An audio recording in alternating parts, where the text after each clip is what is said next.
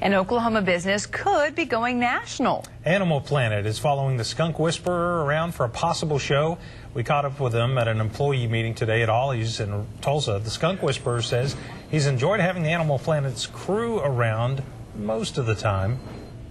It's been really fun. We've been shooting since the spring, but the only time it really bothered me was when I woke up last night and they were at the foot of the bed. Other than that, it was great. We'll let you know once they decide when the show might air.